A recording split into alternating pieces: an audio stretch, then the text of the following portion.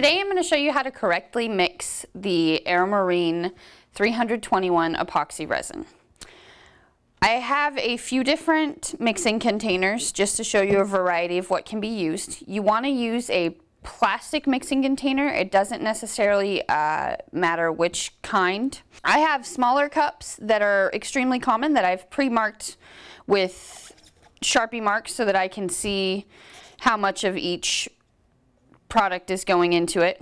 I've got a little bit more of a durable cup that I've marked on the inside with marks because you can't see on the outside of it. And then I've got cups that we bought at a home supply store that have the markings on them already. Any of these would work very well to mix the epoxy in. And I just have a regular wood stick to help me mix it. So the way that we mix the 321 epoxy resin is we take 2 parts of the 300, we pour it, we measure it out into 1 cup.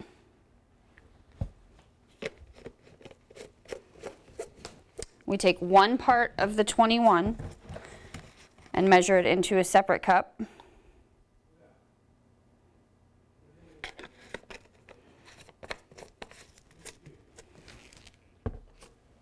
We're going to take a 1/3 clean cup.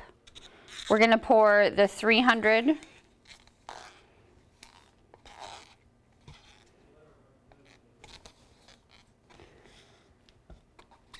into that cup. We're going to pour the 21 in next. We measured the 321 in different cups to make sure that we had the correct amount for the 2-to-1 mix ratio. We poured them into a 1/3 clean container so that the waste in these cups is equal and the mix ratio when you mix your resin is not off.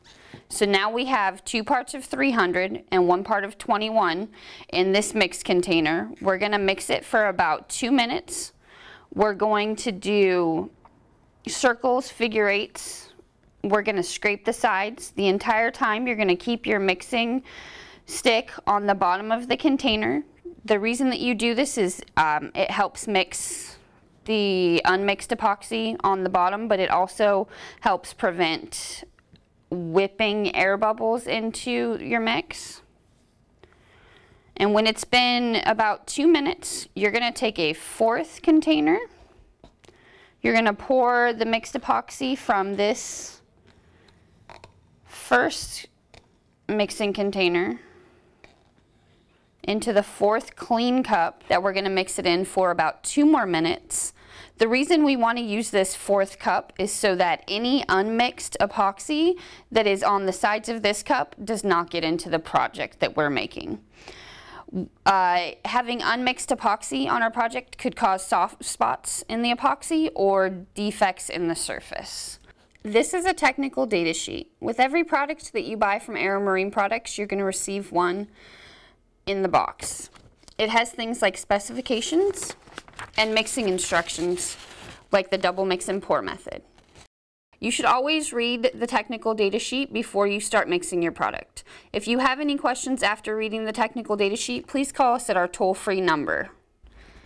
You can get our 321 epoxy resin at AeroMarineProducts.com.